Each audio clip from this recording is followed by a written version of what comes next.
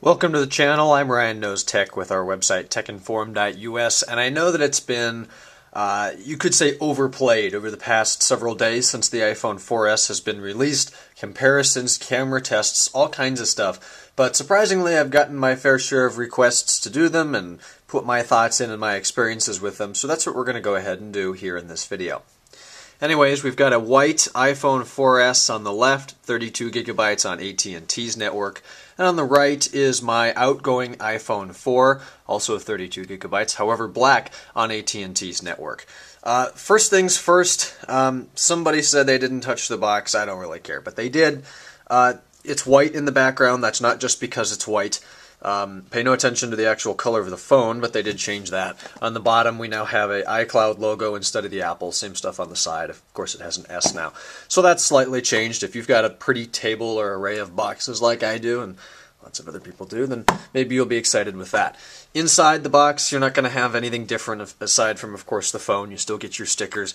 Actually, the sync cable, if I can go ahead and pull mine on my desk right now, is it has slightly changed. If I can get the same part on this is either the iPad 2 or the iPhone 4, but they were the same. Looking at this, you probably can't really tell, but this piece that comes off of this to keep the wire from bending, if you were to plug it into your phone and then pull it, it's actually longer. And that was a problem that I had on my old sync cable for my iPad 1. It actually got like kinked right there and it wasn't working right. So they have extended that little piece of rubber / plastic to make it more durable. So that's a nice welcome addition. Unfortunately, that's a little too late. Now that we have Wi-Fi syncing with iOS 5, we don't really use the sync cable very much unless you're going to charge from it. But nevertheless, it's nice to have that. Anyways, you can obviously see the difference here between white and black. I've had 3 black iPod Touches, a black iPhone, and 2 black iPads. So I thought, what the hell? Let's go ahead and try one of these white ones. I'd seen them in the store before. I've never really considered one. But after using this since last Friday, I'm very happy that I did go with the white one. It is really, really beautiful. And so is the black one. I'm always going to love the black. It's a nice, classic, shiny look. But the white one here is really stunning. I love the way it looks with the chrome, and the whole OS seems to integrate really well and look awesome when contrasted with white like that.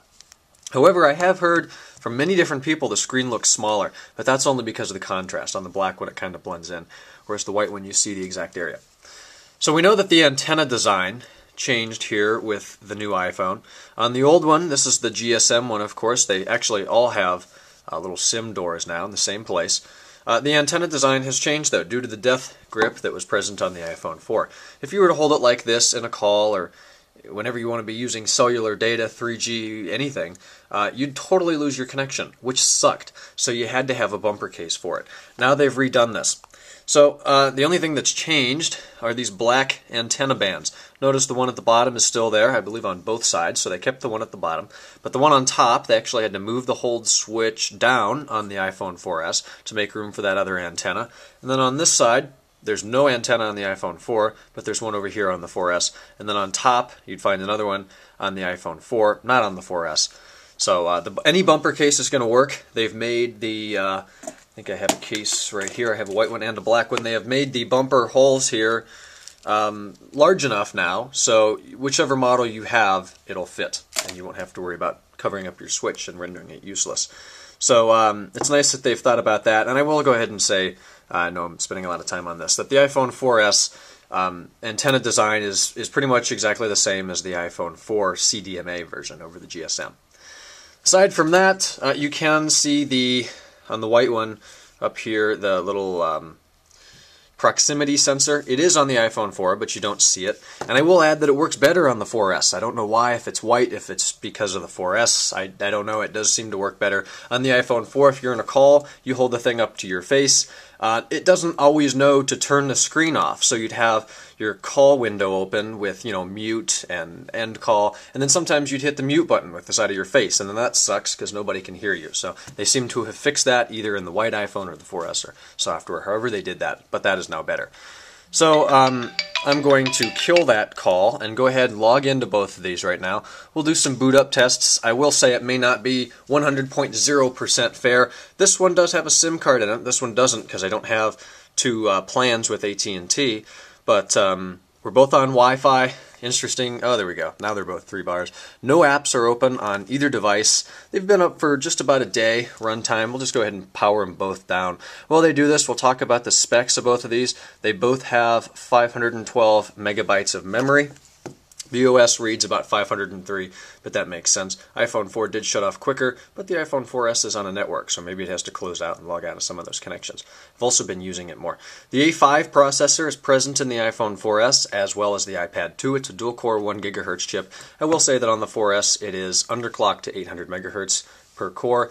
And then the iPhone 4 is a A4 processor. It's 1 GHz, same processor found in the iPad 1, and it's only 1 core. So theoretically, this should be just about twice as fast. Apple says the graphics are twice as fast. I guess we'll open a game and take a look at it. But keep in mind that the majority, in fact, if not all of the applications that are in the App Store right now for the iPhone have been designed using this hardware in mind. Application developers may not have had an opportunity yet to redo their programs to use the iPhone 4S's hardware to its full potential. So that'll come over the next few weeks and months, I'm sure, and will improve how the device runs. But now we'll go ahead and boot them up and see what happens. Again, the 4S on the left is on the network right now, on AT&T's network, rather, so it may take a couple seconds longer. Awkward silence as we wait. I could play some music, but I don't want to. Another thing that has changed, I don't want to turn them around but right now, but the camera has changed. Yesterday, if you didn't see on my channel, I put up a review of the camera of this guy versus this guy, and I got a lot of good feedback with that, so if you'd like, run over to my channel and see what that looks like. So the iPhone 4S was quicker. A boot test is not always the best way to compare phone speed, but obviously the 4S was the first one here, and the 4 is a little laggy, but this software has been on here. Actually, they're both clean installs of iOS 5. I did no backups when restoring stuff, so that's nice. No apps open. We'll go ahead and jump right into the weather application. The iPhone 4S was very quick with that, but the iPhone 4 is by no means slow. It just isn't as fast. We'll see how the stocks are doing today. There we go. And about a second later on the iPhone 4, big deal. Jump into Safari. I don't know what tabs are open. Looks like I have one tab on each. That one was Google. That one was something else. But we'll do a quick browser speed test. Might as well just do that now. So we'll go over to settings. I know I'll catch crap if I don't do this. I don't know what difference it actually makes. You can see the 4S was quite a bit faster getting into the settings application there. And we will go over to Safari, scroll all the way down to there. Clear history, clear, cookies and data. Cookies and data. So now that's done. Go on back to Safari. And how about we load Yahoo? Pretty big web page for these, I think. It's going to load the mobile version on each. Well, Safari wants to use my current location. Go ahead. Yes. So there is actually a difference. We're both of these devices are on the same Wi-Fi network, which is pretty decently powered. It's a pretty decent speed. We'll load our website, techinform.us. Go ahead and type that in. Okay, now we'll hit go at the same time and see which one can get there quicker. Our website does not have the fastest servers, I'll admit that any day of the week.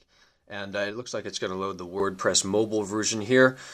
There is a difference. I attribute all of this to the processor. There's no RAM difference, as I said before, so the extra core of that 800 megahertz or gigahertz or whatever you like to call it does make a difference of several seconds. I would like to do a 3G test, but as I said before, only one of these is on service right now, and I don't have another phone that I can use right now. I say that because the 3G in the iPhone 4S is HSDPA, I believe, whereas this one is just the regular 3G, so it's kind of like 3.5G. I have noticed it's quicker, maybe by a megabyte here in northeastern Ohio. Not a big deal. Another application we can test is the App Store. Looks like we're going to go over to top 25 there. Not the Ferris test. We'll run over to updates. We've got an update there. Back home. The entire experience of the iPhone 4S, it just feels faster, and it should, due to the hardware changes here. Opening every application is a little quicker, booting is quicker, doing mail, moving stuff around between folders is definitely faster. It is not a night and day difference, but it does feel like a more efficient experience. We'll go ahead and launch a larger application here. How about Asphalt 6? It's a game. We're probably going to get bombarded with noise. Yeah, so the 4S is just a little ahead there. Let's see if we can fit them in frame. And see if I can do this without totally screwing it up. Nope, I screwed it up. I apologize.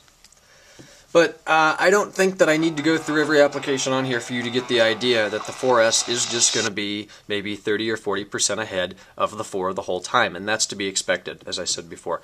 But we'll launch music. Looks like we got some jazz on both there. Well, jazz here, Michael Jackson over there. One more thing I want to take a look at here is the camera. Apple made a relatively big deal about how the camera is quicker in launching and switching to video and stuff like that. I have noticed it. It's not as fast as I'd like it to be, but it is an improvement. The camera is not open on either of these devices, but as we can see, the iPhone 4 definitely made it, or the 4S rather, definitely made it to the actual lens quicker. If we want to switch to video, I've got to put them down for this and tap that.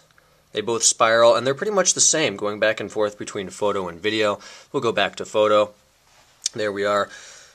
So yeah, there is a difference. It is not huge, but it is a nice improvement. Most of that is probably due to the new lens and the A5 processor. Both of these are incredible devices. I highly recommend either the iPhone 4 or the 4S. However, if you're buying a new phone, it's your first iPhone, there may not be a reason for you to pay the huge price for the 4S. You get Siri. It's very cool. I'll have a demonstration of that in a few days. You get a much better... I wouldn't even say that, though. You get a better camera. Yes, watch the video that I posted yesterday. You'll be able to see the difference side by side. So you get the better camera, Siri, you can talk to it, yell at it yourself, as well as the faster processor, so the entire experience should feel quicker. But as I said before, it's not the night and day difference that maybe the 3G to the 4 would be, but of course we're skipping the popular 3GS in there. So, as I said, both of these are great devices. If you're new to an iPhone, you do not need the latest and greatest, you might as well save your money and just get that 8 gig iPhone 4 for, I think, $99. That's an amazing price for a phone this good. However, it's going to be less future-proof as the iPhone 4S. So I just thought I'd put my thoughts in, do my own little video here doing some comparisons with applications and web browsers and stuff. Hope you enjoyed. Leave some comments down below, some feedback. What are you using? Do you like it? Check out our site, techinform.us. My Twitter, if you'd like to contact me, is twitter.com/JamesRSchultz, and I'll talk to you guys tomorrow in Wednesday's video. Thanks so much for watching. Please subscribe. Bye-bye.